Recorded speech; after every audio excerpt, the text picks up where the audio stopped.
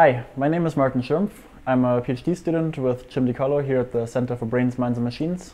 And it's my pleasure to chat with Blake Richards today, who's a professor at the Department of Biological Sciences at the University of Toronto and will soon move to McGill. Blake, welcome to CBM. Thanks very much for having me, Martin. So to start, why don't you tell us a little bit about your scientific background and how you came to work on the kinds of questions you work on today? The genesis of my interest in the kinds of questions that I work on today was, in fact, my experience as an undergraduate student. I was originally studying cognitive science and artificial intelligence was the name of the program at the University of Toronto as an undergraduate. I wound up doing that after my initial plan, which was to be a rave promoter, failed.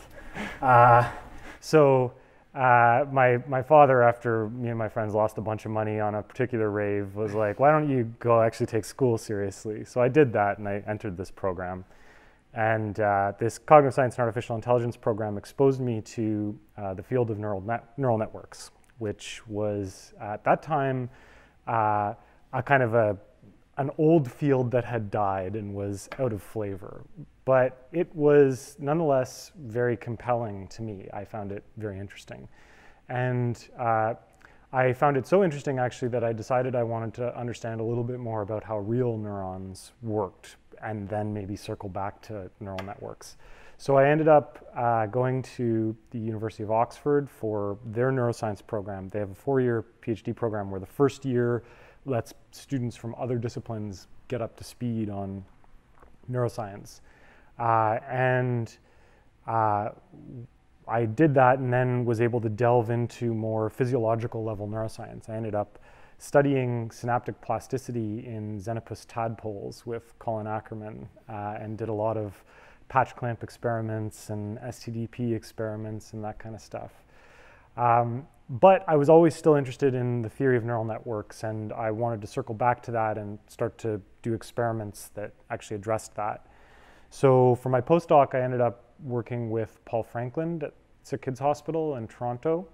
And I worked with him because I was very interested in a particular theory in neural networks called complementary learning systems, which was this idea that our brain had effectively 2 different neural networks that learned at different speeds because they accomplished different goals. And I wanted to test some of the predictions that came out of that. So in Paul's lab, I did some behavioral tests of some of the ideas that came out of complementary learning systems theory.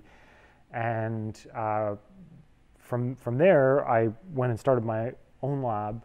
And when I started my own lab, my original plan was to continue to mix experiments and theory kind of 50-50, though I rapidly discovered how much overhead is actually involved in running a wet lab. And at some point I decided to let the wet lab die off because I really enjoyed the theory, it turns out. So now I'm back to kind of focusing on neural networks and thinking about how they can help us to understand the brain. And I still collaborate a lot with experimentalists, and we're working towards trying to actually see if we can use neural networks as a framework for understanding the computations that occur in real brains. Cool. So even though you're wet lab that off, you still have to deal with recordings, and with learning you've chosen a really tough problem there. Yes. So when we record from neurons and visual cortex, then we can just repeat the image and that's all good. But when you deal with that, then they learn it once and that's it. There's no more data for you. So how do you deal with that? In terms of the neural networks, like will they learn it once and then there's no more data, or I guess in terms mostly of the asking experiments? about, yeah, in terms of the experiment. So in terms of the experimental side of things, I think that the study of what goes on during learning is something that some labs have done in neuroscience, but I think should be done a lot more. Now, one of the difficulties that way is probably a lot of the most interesting learning occurs early in life, and this is maybe one area where hopefully as technologies develop, we'll be able to observe learning in early life more and more. But even in the adult, I think you can actually observe a lot of interesting learning phenomenon in an experimental situation. You know, like, so in the infants, I'll just say, like, say when I did my xenopus tadpole work, you could see in 5-10 minutes changes in receptive fields as a result of stimuli that you applied, that you gave to the tadpoles. In an adult, it's not going to be quite the same, but nonetheless, many groups report, you know, and certainly you see behaviorally changes in the adult over the scale of an hour or two kind of thing. And so that's really how we're trying to approach this. And both in terms of the work I did with Paul and the work we're now doing with some of our collaborators at, say, the Allen Brain Institute and stuff like that, the idea is that we're trying to observe the dynamics of learning over the course of the hour or two that you have with an animal, an adult animal. And I think it's possible. It's not ideal, I agree. There's a hard problem, which is that you are going to just get this tiny little snapshot of the system changing, but you got to start somewhere.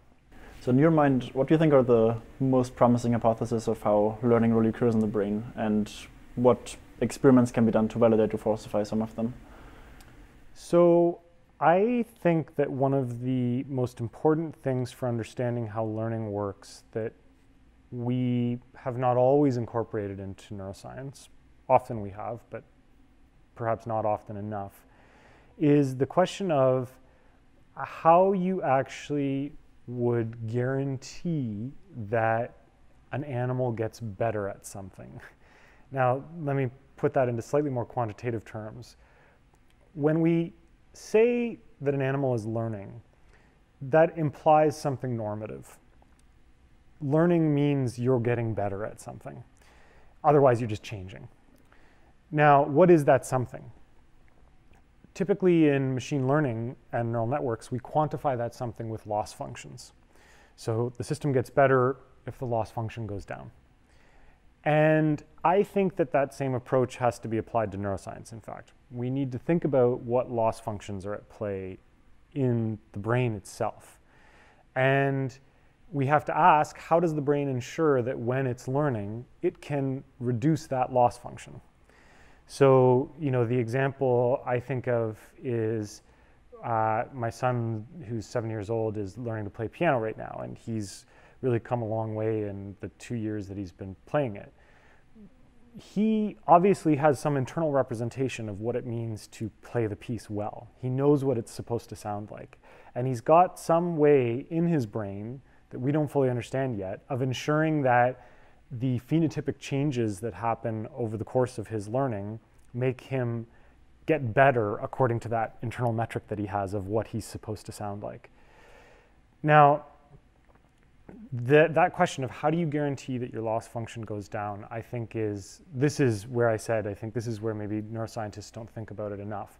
That's actually a really hard problem if you just try to rely on very simple plasticity rules. And that's where I think that probably the key to learning in the real brain, as in artificial neural networks, is to have some way of doing something like estimating the gradient of the loss function and using that information to update your phenotype. Because when you're working in a really high dimensional space, it's very hard to actually improve without some guidance like that. So I think that the key to learning is probably that we've got internal algorithms that are trying to calculate how to get better at a particular thing according to whatever loss function that is for that thing. And what we're maybe missing from our knowledge about learning in the brain is precisely how those bits about gradients and stuff get computed. And that's a large part of what I'm trying to investigate in my lab. So with that line of research, a lot of your focus is on finding a biologically plausible algorithm for learning and for the propagation of gradients. Yes. And you're strongly being informed by progress in deep learning. Yes. However, there's also a lot of pushback against these kinds of ideas about asymmetry of weights and where do the labels come from and so forth. So how does your research address those questions or concerns? Well, so some of those questions are very important questions that we are explicitly trying to address. So say with the question of asymmetry of weights, one of the things that we're working on right now is how can you actually use spikes to help you learn symmetric weights? And we've got some interesting results on that I will talk about later today. But some of the other parts of that I think are actually misunderstandings about what's important in neural networks. So take the question of labels. Many people have said to me, oh, well, but the brain doesn't have labels. The labels are actually inconsequential to how deep networks operate. deep networks are not designed just to learn labeled data. It just so happens that labeled data is an easy way of determining whether or not your network is learning well. That's really why we use labels and supervised learning and ImageNet and CFAR10 and all these data sets. It's because it's an easy way to assess whether the learning is effective. The actual labels themselves, though, are just a tool to get that quantification of how well you're doing. And really, the core principle of you want to learn a hierarchical system, you want to do so using end-to-end optimization that at least follows in part the gradient of your loss function. Those are the core questions. And so it's when you have something that prevents you from using those core tools, like the symmetry of weights, that you have to step back and think, well, how could the brain deal with that issue? Mm-hmm. So in addition to the gradients, you already brought up earlier that there has to be some version of a loss function, or maybe multiple loss functions. Right. Do you have any ideas of where those might occur in the brain? Well, so one of the things that's interesting, though, is that you don't necessarily have to explicitly represent the loss function in order to follow the gradient of it, right? So we know that, we've known that for a long time with respect to many unsupervised learning algorithms for doing things like, for example, sparse representation learning or Boltzmann machine learning. There's no actual representation of the loss function anywhere in the network. It's just that you can demonstrate that the plasticity rules follow the gradient of that loss function. And I suspect that often that is what's happening in the brain as well. We might not represent the loss function, but instead we want to we have plasticity mechanisms that reduce it. But sometimes I do think we actually have a representation of the loss function. And I think we can even introspectively see when we have that. Like I was saying with my son playing the piano, we sometimes know when we're doing poorly, right? We've all had that experience. I've had far too many experiences this way of when you're playing sports, you do something and you immediately know that you're screwed. You've totally missed the goal. You've totally missed the basket, whatever. It's not even close. And you don't have to even wait to see the outcome. You just know that you sucked in that moment. And the reason is, I think, because you've got an internal representation of your loss function. So you know what you were supposed to be doing. You know you have some internal measure of the difference between what you were doing and what you were supposed to be doing. And you can use that information to then help you learn. And I think that probably a big part of the sort of learning to learn that we do early in development and throughout our lives when we gain expertise on something is in fact about learning those loss functions. You learn what it is to do well on something. And I think about this with athletes again a lot. When athletes are training, they're often told to visualize doing the thing properly and to think about it. And I think that's actually a way of encouraging their brains to develop a good representation that will allow them to actually capture the loss function that they need to be descending on to do that task. One other thing I realized I didn't address part of your question, which was where are the loss functions? And I think the answer to that is they're probably in many different places depending upon the task you're doing. So motor tasks are going to have loss functions that are represented by one part of the brain, and maybe something like an artistic task would have some other loss function potentially, like who knows. So in a lot of the discussion so far, we've already often swapped over a little bit to machine learning. Yes. So I wonder, what do you think right now in neuroscience are the biggest steps that we can take to actually inform the next generation of machine learning algorithms with respect to learning? Yeah, so that's a good question. I think that there's probably one primary answer to that, and it's just a single pair of words in inductive biases.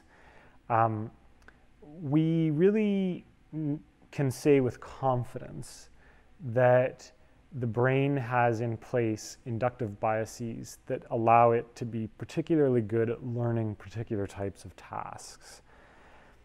We know from a variety of theoretical results, even, this is very broad, but the no free lunch theorem and other results in generalization, that you can't have a general purpose learner that's going to be good at learning anything. You always have to introduce some bias towards what it's going to learn.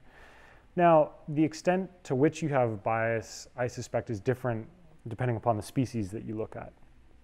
So I suspect, C. elegans and Drosophila are a lot more biased in terms of the type of tasks that they can learn than humans are. Humans can apparently learn almost anything with enough practice and enough motivation. But at the same time, humans are better at learning certain things. Now, why does this all matter for AI? The reason it matters for AI is because when we talk about artificial intelligence, presumably what we mean is actually computers that do the kind of stuff that we do. Because really, we've had computers that were smarter than us in other ways for decades.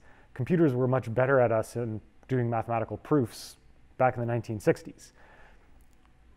So when we say artificial intelligence, what we actually mean is, can we get a computer to have the sorts of abilities that humans and animals can have? This is an idea that Yoshua Bengio and Jan LeCun articulated in an article back in 2007. And they called this is the concept of the AI set. The AI set is the set of tasks that you care about for AI. And it presumably has a lot of overlap with what humans are actually good at. Not necessarily complete overlap, but a lot of overlap.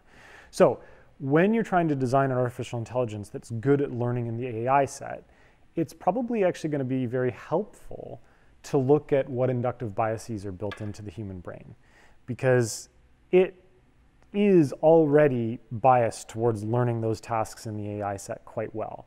And we've already seen that in deep learning. The hierarchical structure of deep networks is inspired by the brain. The convolutional structure of deep networks is in part, it's obviously not a perfect match, but is in part inspired by the brain. There are all sorts of inductive biases that are probably still to be discovered in terms of how our brains operate that could do a lot in helping us to build better AI, I think. In addition to the arrow going from neuroscience towards AI, there's also the reverse arrow, yes, which I think especially your lab is taking up on. So would you see your lab more as neuroscience-inspired AI or as AI-inspired neuroscience? We are now kind of working on both, but I think over the last few years it's been more AI-inspired neuroscience.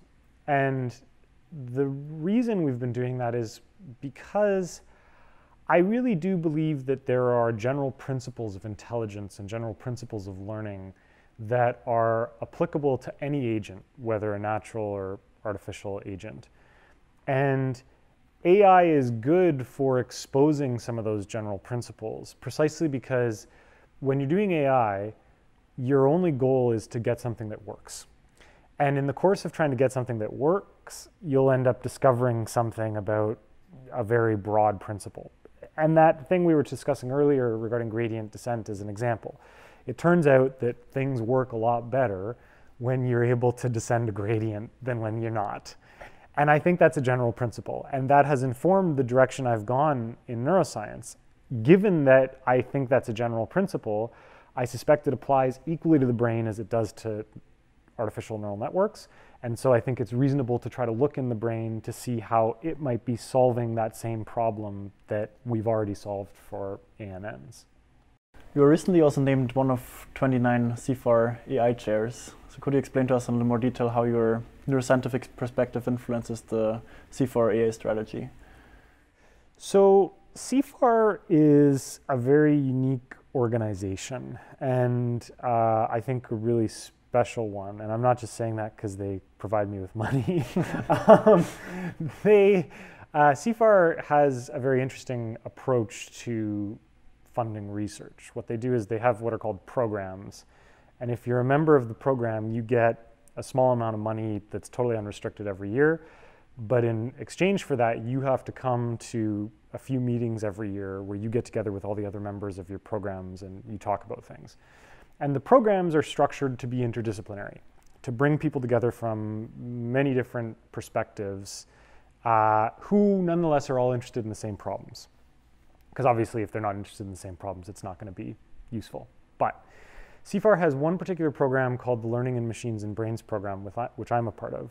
And the Learning in Machines and Brains program is founded on the idea, as I've just articulated, that there are general principles of intelligence that apply equally to brains and to computers. And that if you bring people who study neuroscience together with people who study computer science, you're going to go farther in terms of what you're actually able to achieve. And in many ways, that vision has already borne out for CFAR. They were funding people like Jeff Hinton and Yoshua Bengio and Yann LeCun long before they became trendy and had come to dominate the AI field. And the program that Jeff started long ago included many neuroscientists, Sebastian Sung, Bruno Olshausen, et cetera. They would come together at these meetings to think about just general principles of intelligence. So I have been brought into that program precisely because they're still following that philosophy, that you want neuroscientists there interacting with computer scientists. And in some ways, I'm also a computer scientist. My new job at McGill is actually a joint position in computer science and neurology. And so I do view myself as a computer scientist, but a computer scientist who comes at it from the perspective of what can we learn from the brain and how can we also inform our understanding of the brain with computers. And because that fits well with CFAR's general philosophy with this program, they have welcomed me into their fold. Awesome. So I'm sure many students will watch this video and probably just get really excited about all the cool work you're doing. What piece of advice would you give them? What do you look for in a student or in potential collaborators? So I think the most important thing, whether it's a student or a collaborator or anyone, is actually just a combination of enthusiasm and having tried a bunch of things. So I certainly with students, one of the things that has always made me immediately be like, students or postdocs, oh, like, I'd really like you in my lab, is when they come to me and they show me a project that they actually have kind of done on their own because they were interested in it, because they both had the enthusiasm and they have this instinct to try different things and really explore the parameters a bit. Because I do think that science is inevitably a path with many dead ends. And so if you get overly focused on just going on one particular path, you're going to struggle occasionally. Sometimes it'll work out and it'll be amazing, but other times it won't.